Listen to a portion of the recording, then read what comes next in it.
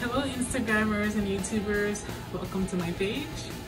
If you haven't already done so, make sure to subscribe, and at the end of this video, make sure to give me a like. Alright, so today I'm going to be speaking to you about DISC. It is a DISC personality assessment system that was created by William Marston in his book Emotions of Normal People in 1928. So let me say, it's not the only time academics have tried explaining the different personalities. It has been done previous to that in 444 BC in Empodocles, and I'm pretty sure you've heard of the sharks or the whales and urchin and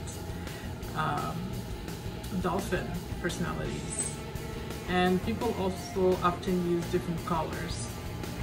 So I'm here to just basically outline DISC. I will be providing more details in the comments below. So DISC stands for D, which is dominant, and so there are positive and negative aspects of each different personality type, which I'll be outlining in the details in my comments as well below. Just for the video's sake, D is essentially more salespeople, entrepreneurs, and people in legal fields as well as in operations. I is your influencer. These are people in advertising, in HR, and in training.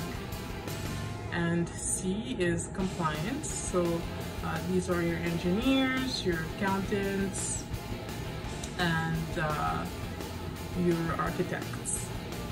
And S is the submissive. This is people who fall under the teacher, HR, and finance. Those kind of professions attracts the personality types in C.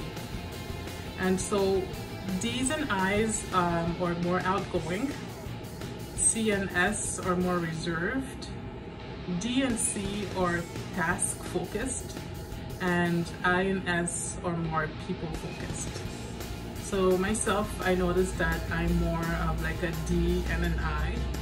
So you can have a mixture of the different personality traits within you. It's totally normal. There's always one dominant one though. And so this is it. So if you did like this video, make sure to give me a like